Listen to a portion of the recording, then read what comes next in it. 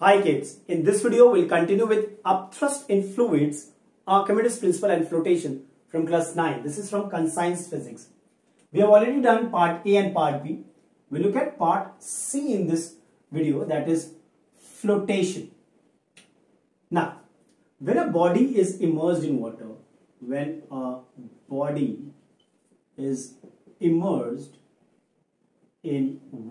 then two forces act on it. Yes or no? One is the weight of the body, W, which acts vertically downward, isn't it? Which has a tendency to sink the body. And there is one more force which we have studied, upthrust, FB, which acts vertically upward through the center of buoyancy,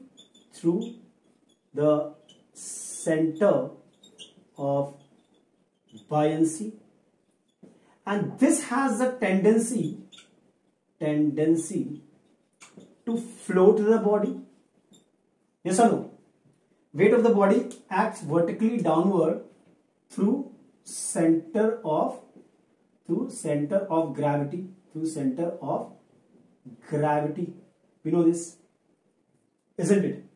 And upthrust, the force which acts vertically upward, FB, is equal to the weight of the liquid displaced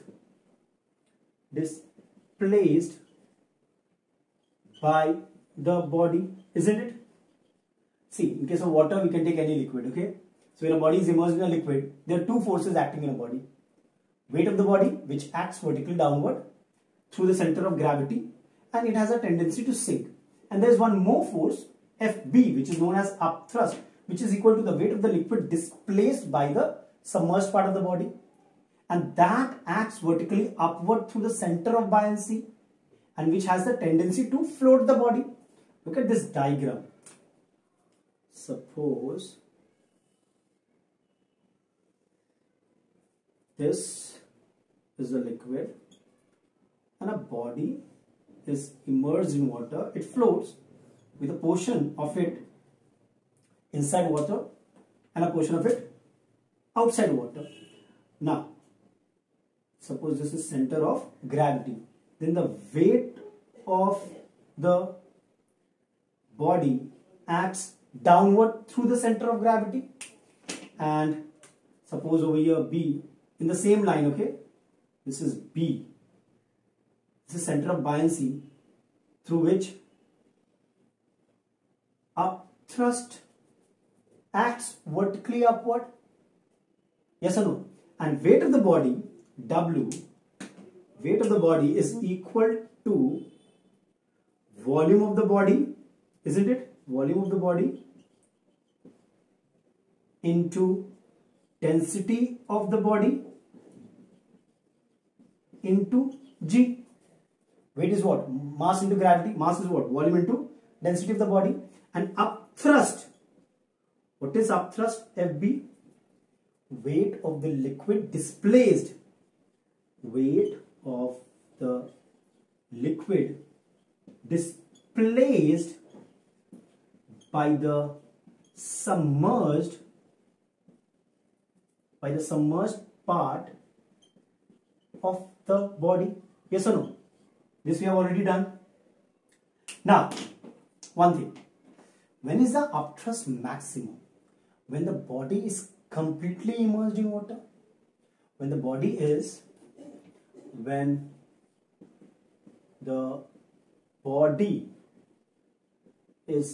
completely immersed in the liquid, in the water I'm saying, in the liquid, their upthrust is maximum, FB dash. Yes or no? When the body is completely immersed in water, then the upthrust which acts on a body vertically upward is maximum, which I have represented as FV dash. Now, there can be three cases over here. See, try to understand. FB dash can be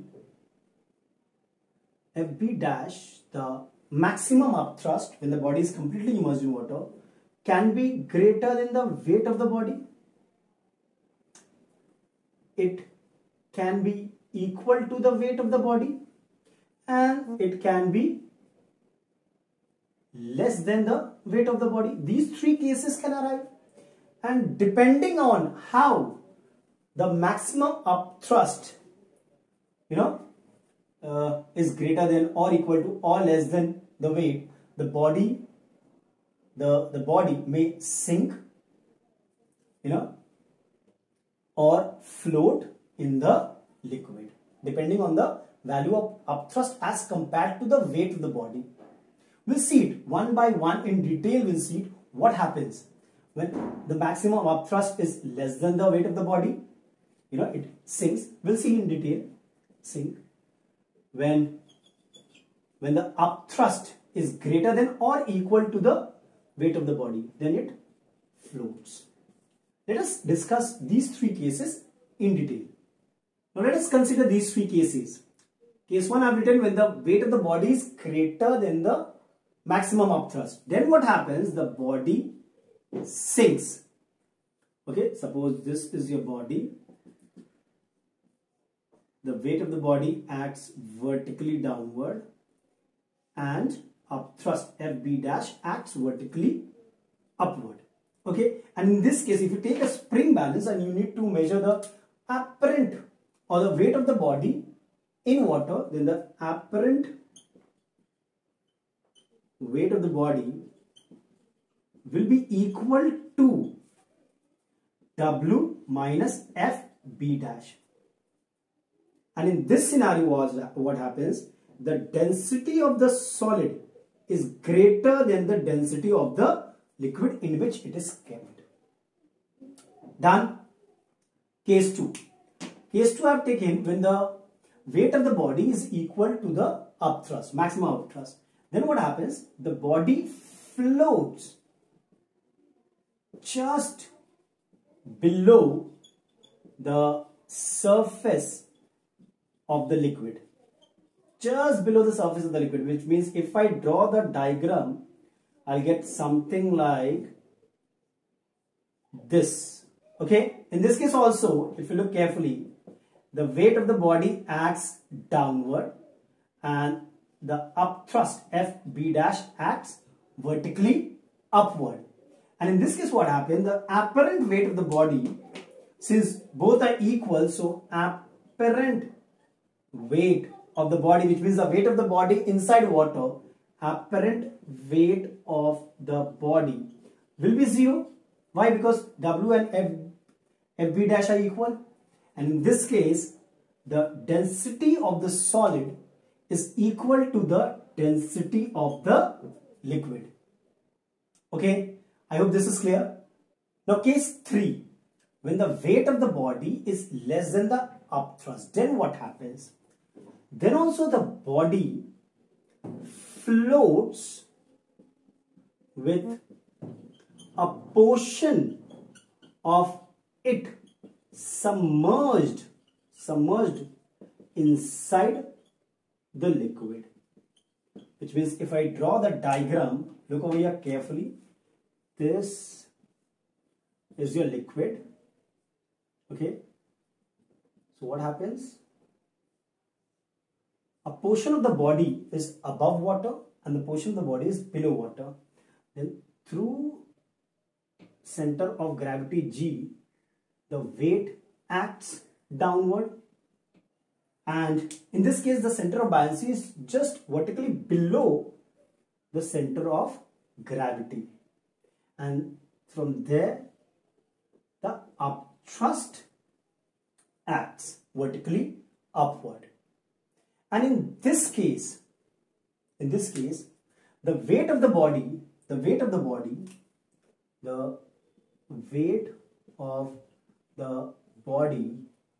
is equal to the weight of the liquid displaced by the submerged part of the body. Only that much of the body is submerged inside water, where the weight of the body becomes equal to the weight of the liquid displaced by the submerged part of the body, which indirectly means in this scenario, just look over here. In this case, I can say that weight of the liquid displaced by the submerged part of the body is nothing but upthrust. FB dash is equal to weight of the liquid displaced by the submerged part of the body. Yes or no? Which means the apparent weight of the body in this case also will become 0. Apparent weight of the body will become 0. And the upthrust is due to the portion of the body which is submerged inside water. Water no, any liquid. Am I clear? So from here, when we studied these three cases, and in this case, of course, the density of the solid is less than the density of the liquid.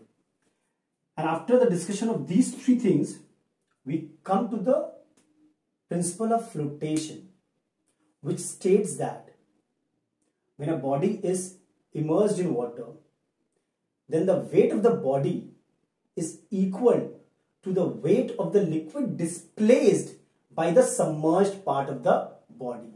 And that is the principle of flotation. Clear? Now let us see the relation between volume of the submerged part of a floating body, the densities of liquid and the body.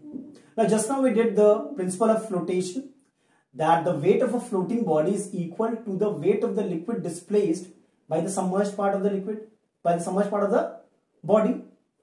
Which means, now look, if I take capital V as the volume of the body, small v as the volume of the submerged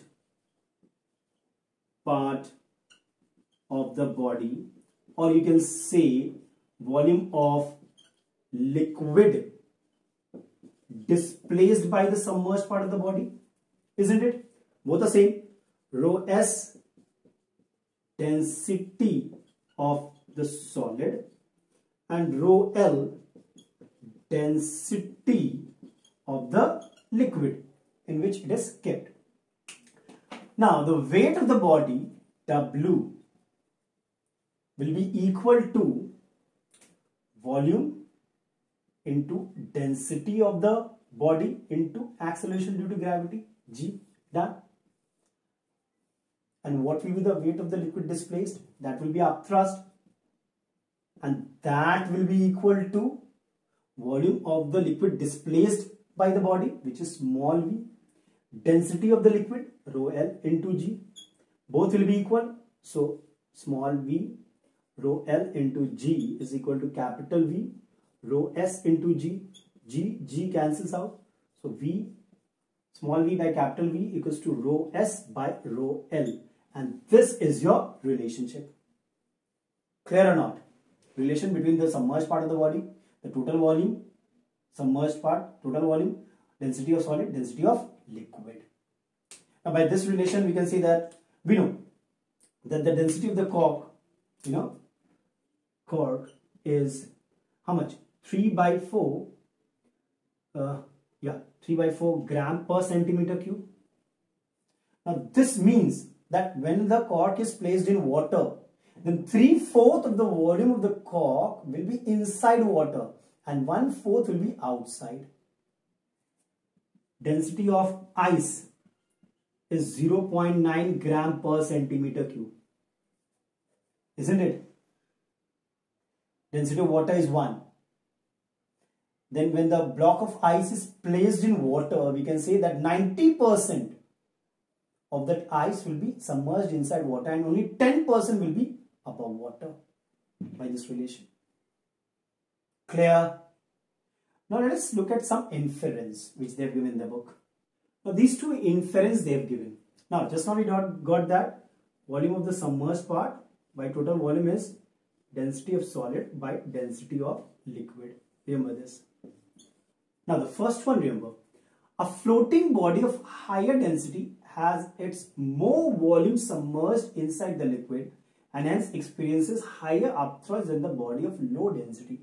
Just now I told you, if you take a cork whose density is 3 by 4 gram per centimeter cube, cork density is 3 by 4 gram per centimeter cube, and ice density is 0.9 gram per centimeter cube. Ice has a density greater than the density of the cork. So when both are placed inside water, this 90% of the ice block will be inside water. Over here 3/4 will be inside water, which means 75%. So the density of ice is more compared to this. So more volume will be inside water. Am I clear? And it will experience more upthrust also, and hence experiences higher upthrust than the body of low density. Second, a body floats in liquid of different densities only and only when the density of the body is less than or equal to the density of the liquid. Just in the starting only we did. If the density is less than the density of the body is less than density of the solid is less than the density of the liquid or equal, then only the body floats in the liquid. Okay, and the volume of the body submerged, in the liquid will decrease with the increase in the density of the liquid. So if you increase the density of the liquid, then the volume of the submerged portion will decrease. See, by this relation we can say the volume of the body submerged in the liquid will decrease with the increase in the density of the liquid. Because the inversely proportion, you can say.